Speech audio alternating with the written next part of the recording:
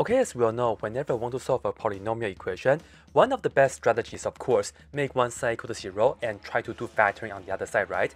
However, if you take a look at the equation, x to the fourth power plus 1 is equal to 0, let me tell you, if you want to use WolframAlpha to factor this, unfortunately, it does not give us a very nice result. So in this video, I will show you guys two ways on how to factor this, and then we can solve the equation in a very nice way.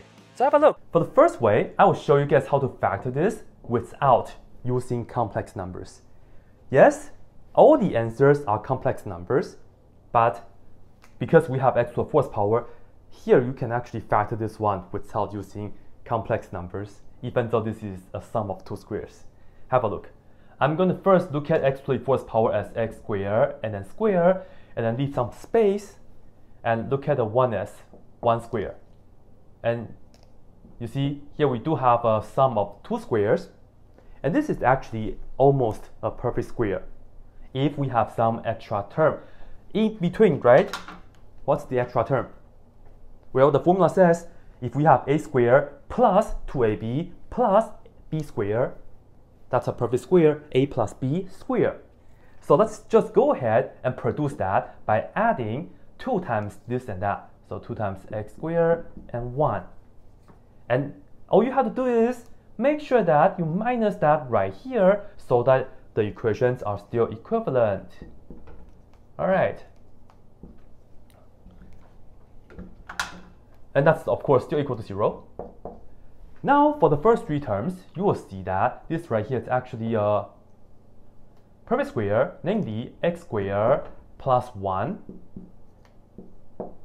square.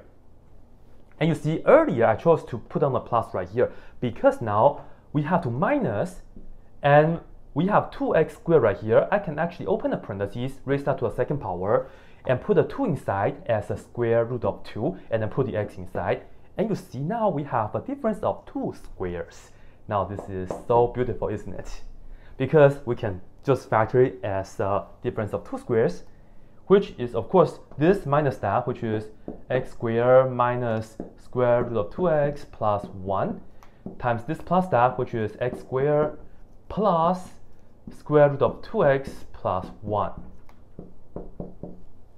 And now we have these two factors, and both of them are quadratic. Of course, we can set this equal to 0 and use the quadratic formula to solve it. That's pretty much it. So we'll do that. So x squared minus square root of 2x plus 1, this is equal to 0. X is going to be negative b, which is negative square root of 2 here, and then plus or minus square root of negative b, which is negative square root of 2 square, minus 4 times 1 and 1, so minus 4, right? Like this, and then all over 2a, a is 1, so just like that. All right, and now we just have to simplify this a little bit. Well, this is going to be square root of 2 plus or minus, this is 2 minus 4, which is negative 2, inside of the square root. Negative inside of the square root becomes an I, and then we have the same square root of 2 right here. And now let me just divide this by 2 here, and divide this by 2 here. So that's pretty much it. And if you look at the second one, of course the only difference is the plus right here. So you have to put a plus square root 2 right here. That means the answer will be having a negative right there. And that's pretty much it. So I'm going to write down the answers right here for you guys all. I'm actually going to write them out. I'm going to write everybody to make it clear. So here we go. Square root of 2 over 2 plus, and let me put down square root of 2 over 2i. First guy, and then second guy, square root of 2 over 2 minus square root of 2 over 2i. Alright, continue. Negative square root of 2 over 2 plus square root of 2 over 2i. And then one more. Square root of 2 over 2 minus square root of 2 over 2i. Alright, and in fact, these two are what we call the fourth root of negative 1.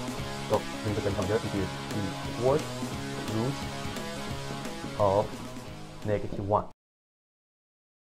Do you want to know something new in this year? If so, then check out Brilliant. It's a website and an app that makes learning interactive, accessible, and fun. The approach is based on problem solving and active learning. It's about seeing the concepts visually and interact with them so the concepts stick with you. Their courses are laid out like a story and broken down into pieces so that you can tackle them at a bit at a time. There is no tests or grades, just pick out a course based on your interest and get started. If you make a mistake, it's okay because you can just watch their explanation and learn more about it. You can learn at your own pace, that's the best part. No matter if you just want to learn more about algebra like the questions that we did today, or learn about like computer programming or some cutting edge topics like quantum computing or cryptocurrencies, then definitely check out Brilliant. And I have a discount code for you guys today. If you guys go to brilliant.org/blackpenrepent, you can get a 20% off for the annual premium subscription. So go check them out, and thank you so much for Brilliant for sponsoring this video. For the second way, I will show you how to factor this with complex numbers. First, we will have to look at this as a difference of two squares. So x squared, square, no problem on that. But I need to look at this as a difference, so let's put down a minus. Well, I need to have a -1 right here, right? Remember, everybody knows I squared is equal to -1, but you need to know that -1 is the same as I squared. So I'm just going to put it as I squared, just like that. Now, difference of two squares, we can factor it really nicely. X squared minus I, and then x squared plus I. That's equal to 0. Well, they are quadratic, so now we can just put this to be 0. So x squared minus I is equal to 0, and then move this to here, so we get x equals I. Take the square root on both sides, and don't forget the plus or minus. So that's what we have. Now you see, if you're just trying to solve this equation, you have the plus or minus square root of I, and this right here is technically different than the fourth root of -1. That's what I was going to show you. But no, that's not the main focus. It's a factoring. All right, for the other one, we have x squared plus I equals 0. So that means x is equal to -1 times I, and take the square root on both sides. And then don't forget the plus or minus. And now you have the negative I, right? So you can just put a plus or minus in front. No, just keep it like that. Anyway, now the question is, how do we figure out square root of I? Well, let me show you guys a quick way to do it. All right. So if you look at square root of I, first, look at this as a nested square root.